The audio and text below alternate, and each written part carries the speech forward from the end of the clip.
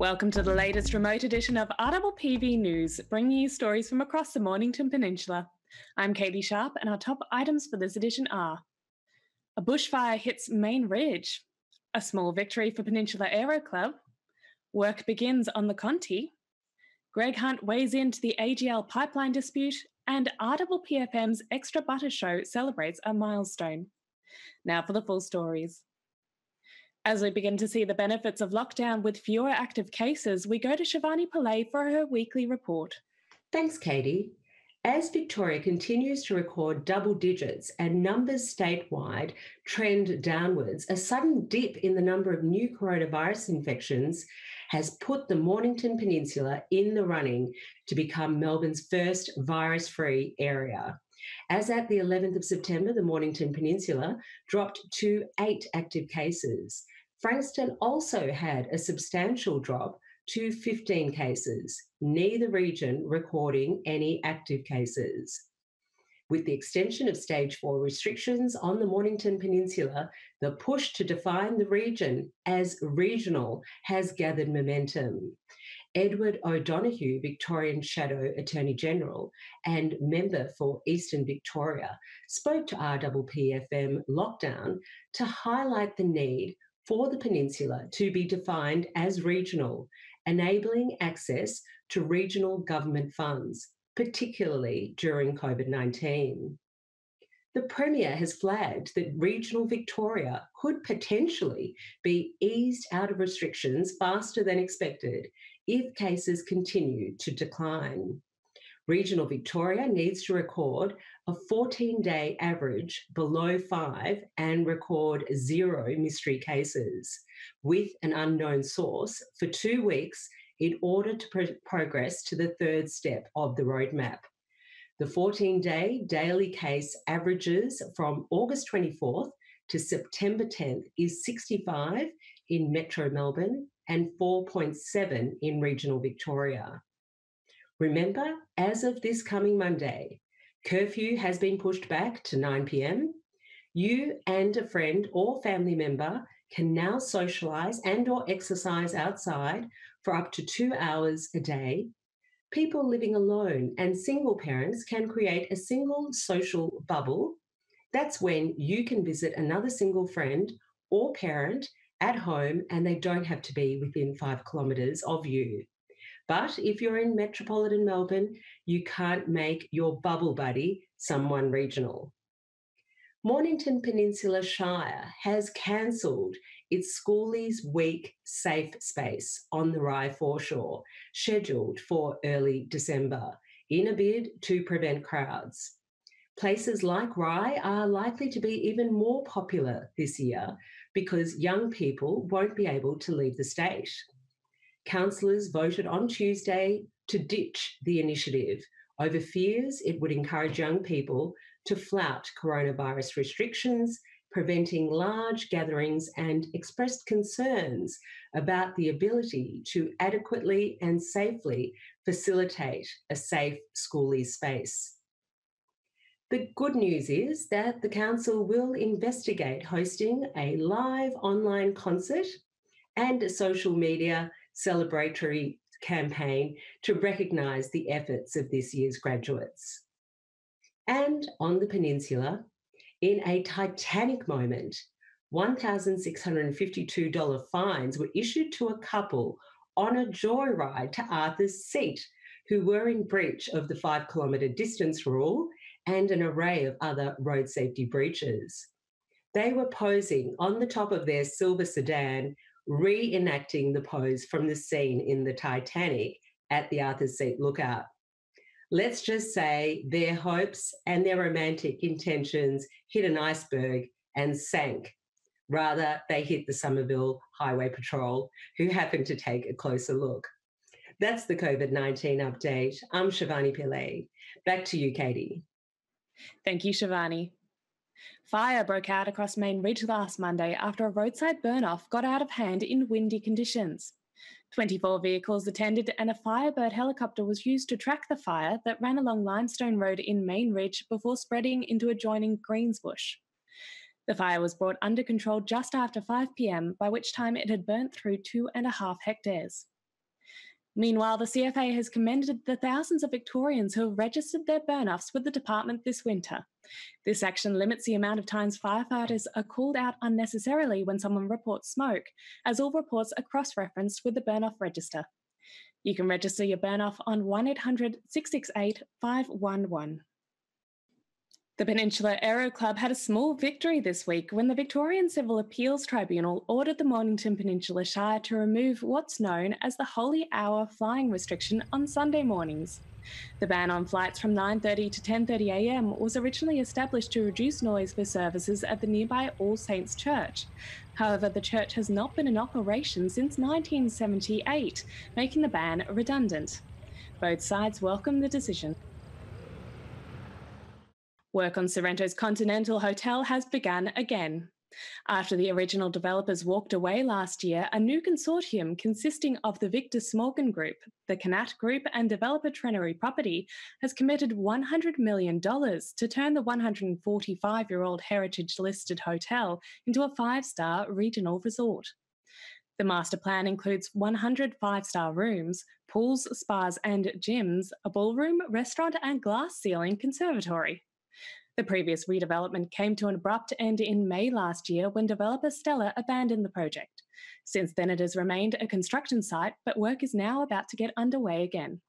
The consortium hopes to open in time for summer 2021-22. Peninsula Health has opened a clinic to help patients deal with the side effects of cancer treatment. Based at Frankston Hospital, the Symptom and Urgent Review Clinic will be part of the chemotherapy day unit. Care nurses will provide advice either in person or via telehealth video and phone, saving patients from having to attend the emergency department during a pandemic. The clinic will also be able to identify and support high-risk and vulnerable patients. We go now to David Robinson for the monthly financial update. The economic outlook remains as uncertain as ever. However, there's more evidence that the lowest point in the recession was in May, despite the Victorian second wave. An update of our views as we enter spring.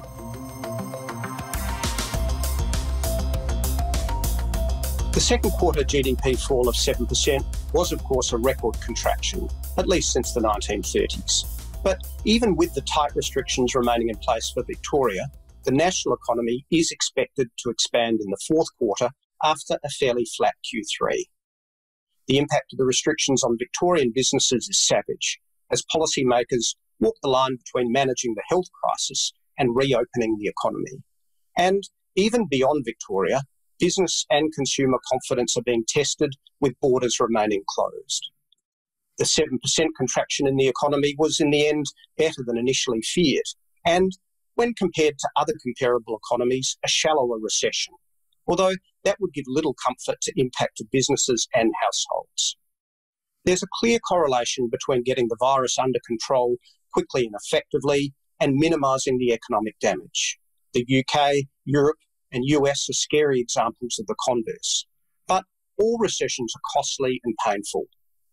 The post-pandemic economy will rely on getting health policy and fiscal policy right for a sustainable future, as well as supporting businesses and helping them to rapidly adapt to the tectonic shift in consumer behaviour.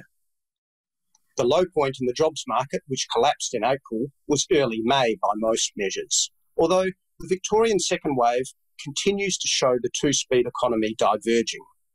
How this pans out in the months ahead will depend on how quickly the economy can be reopened in Victoria and, for the rest of Australia, also avoiding second waves and managing hotspots. One crucial part of this period ahead will be reopening borders, which will allow domestic tourism and trade to offset the complete absence of international tourism. Despite all these challenges and much worse conditions in most countries overseas, especially beyond Asia, the markets have regained lost ground, for the Aussie dollar actually at a 2-year high, helped by the weak US dollar and strong commodity prices. And for the stock market, while we haven't kept up with the US, with their indices again hitting all-time record highs prior to the latest correction, the prospect of the RBA keeping the cash rate down close to zero for 2 years or more to come is encouraging investors into equities. And hope springs eternal for a vaccine, which the government have committed $1.7 billion to produce locally. That's a drop in the ocean compared to the $900 billion in total government debt we're forecast to hit next year. But that number still compares favourably to the rest of the world. And lastly, the residential property market is still under pressure in Sydney and Melbourne, but continues to trade strongly in regional Australia and is near fresh record highs in Canberra, Adelaide and Hobart. It's likely to be a tough period for property with lower demand from overseas migration, on top of high unemployment and the reliance on policy support. But that support, both monetary and fiscal, is still in place. And we'll hear more about it at the federal budget on October the 6th. And that's the market update from Bendigo Bank. When we return, federal member for Flinders Greg Hunt comments on the AGL Crib Point gas import jetty and APA pipeline project.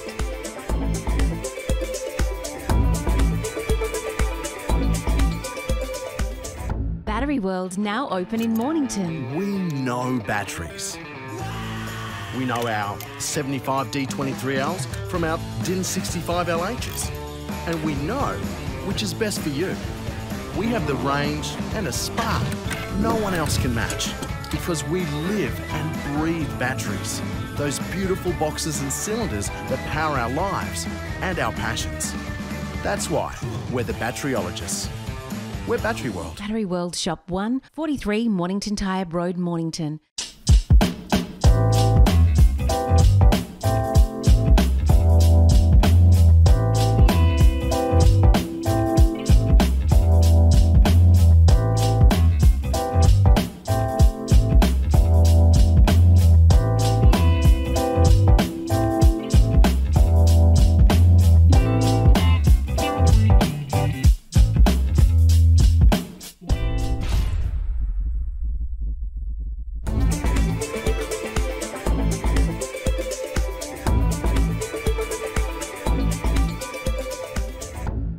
Welcome back. Federal Minister and Member for Flinders Greg Hunt is opposed to the AGL Crib Point gas import jetty and APA pipeline project. The same sentiment is heard across many local action groups, community groups and the Mornington Peninsula Shire. RPPV reporter Deborah Marr continues to investigate the controversy surrounding the project with a statement from Minister Hunt. Thank you, Katie. I contacted Minister Greg Hunt's office requesting an interview, and unfortunately, due to his work commitments in Canberra, he was unable to provide the time. However, he did send through a statement which reads as follows. I am unequivocally and absolutely opposed to AGL's proposed Crib Point terminal. I am deeply disappointed at the Victorian Government's position and refusal to listen to the legitimate needs and expectations of the community, and will continue to fight against the project. Thank you, Minister Hunt, for providing that statement. And closer to the time of the decision whether the AGL project will proceed, Minister Hunt will provide time for an interview then. A recent media release from Environment Victoria stated more than 10,000 people made a submission opposing AGL's proposed gas terminal in Western Port, setting a record for an environmental assessment process. Environment Victoria Campaigns Manager Dr. Nicholas Elberl said, a major concern is gas supplied through the terminal would create up to 8 million tonnes of carbon pollution, which is more than 7% of Victoria's current emissions. AGL's gas plant threatens our bay with toxic wastewater and the risk of ships striking whales or running aground and spilling diesel with catastrophic consequences, he said. The 11,000-page environmental effects statement put out by the state government was deemed weak and gives no confidence that the environmental impacts can be acceptably managed, as said by Mornington Peninsula Shire's Mayor Sam Hearn. When I interviewed Mayor Hearn for our news broadcast a couple of weeks ago, I asked why AGL pinpointed Western Port to operate a gas import jetty. Mayor Hearn couldn't answer the question, but did say that the zoning of Western Port allows for such industries to operate.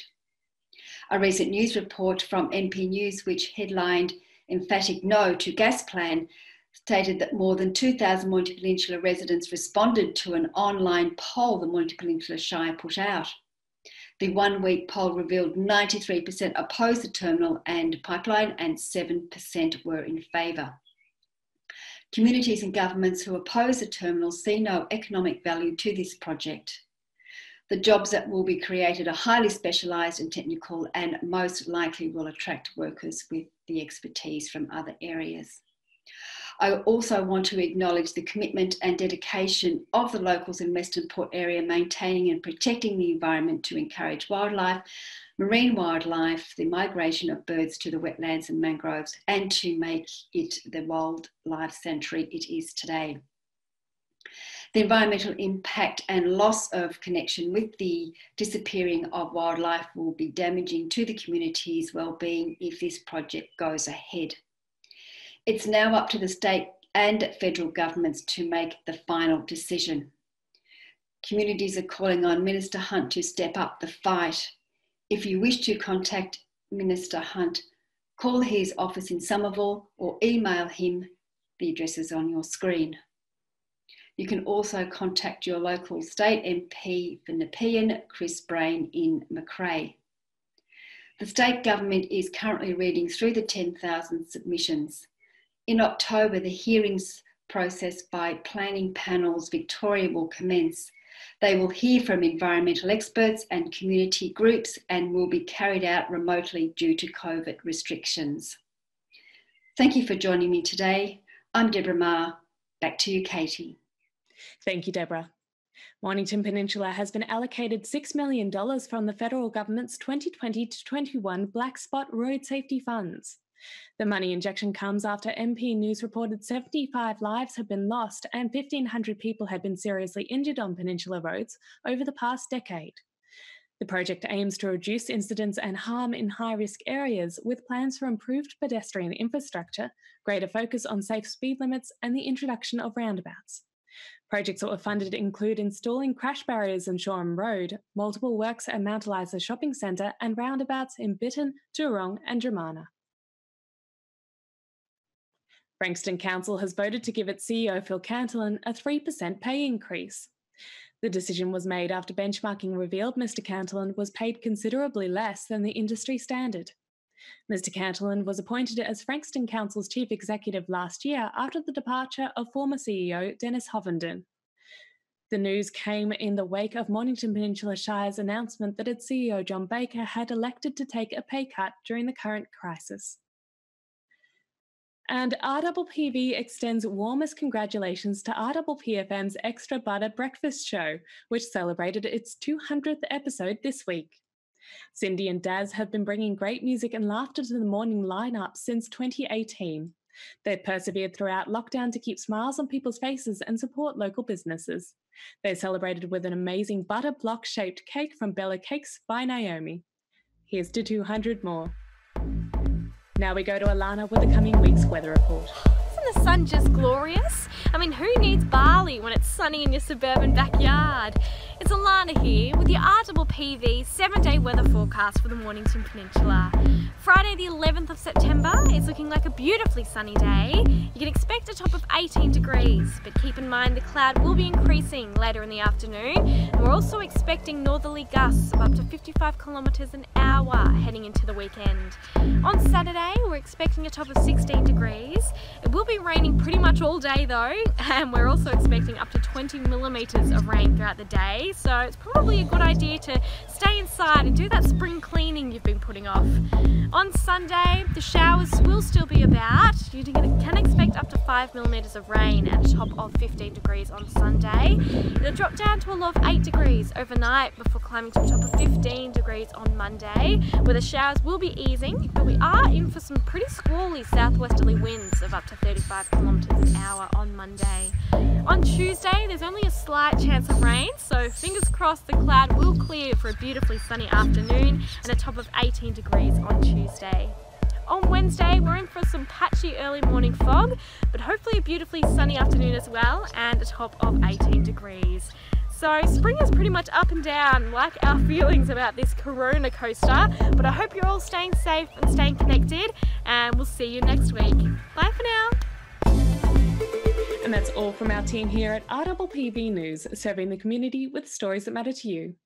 Remember to wear a mask when you go outside. If you're feeling at all unwell, get tested and go straight home to wait for your results. Keep watching and do tell your friends. Bringing you the news from coast to coast across the Mornington Peninsula, I'm Catie Sharp. See you for the next edition.